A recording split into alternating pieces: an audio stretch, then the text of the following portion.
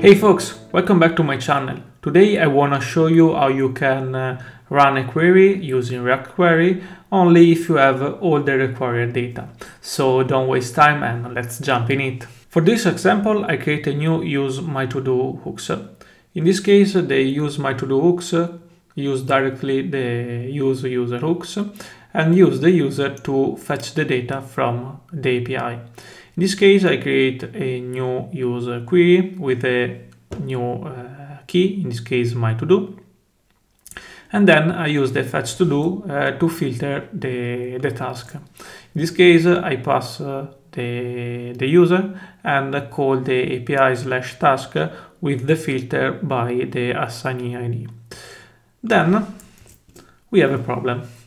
User could be, in this case, undefined. So to prevent to call this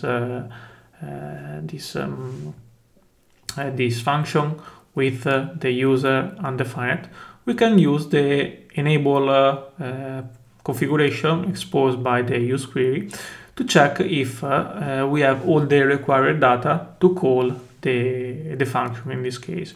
In our case, we can check if the user exists.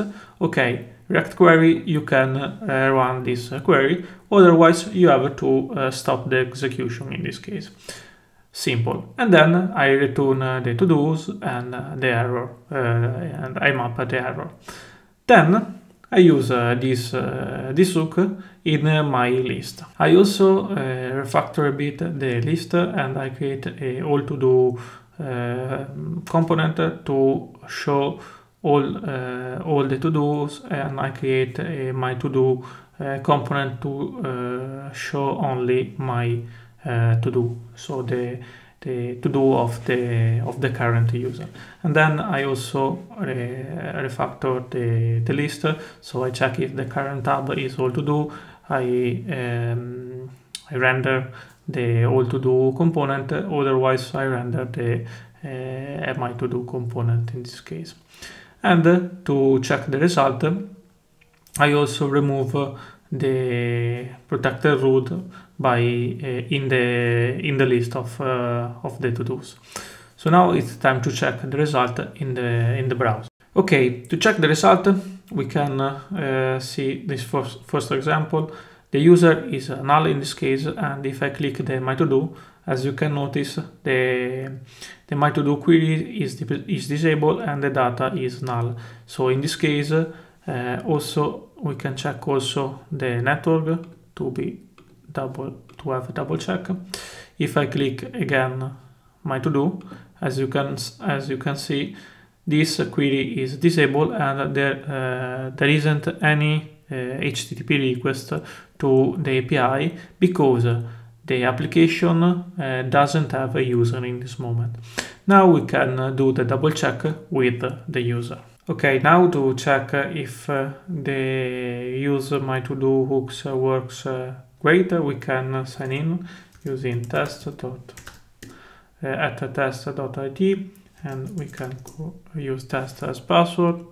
And now we can check the result. First of all, now we have our user. So if I click in the React Query DevTool, we can see the access token and the email and the ID in this case. And if I click in the My To Do tab, as you can see, the My To Do query appear, and there is one element as a result, the To Do 3. Assigned to the current user, and also in the network we can see the HTTP request in this case.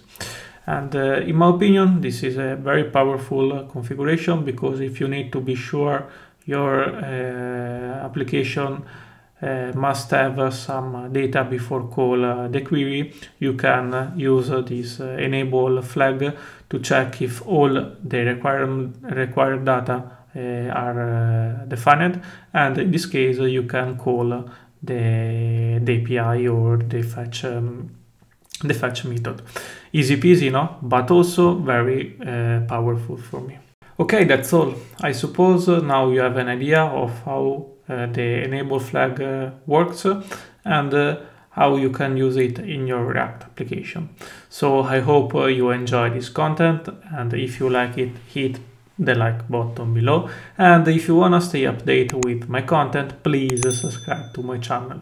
Thank you and see you soon. Bye bye!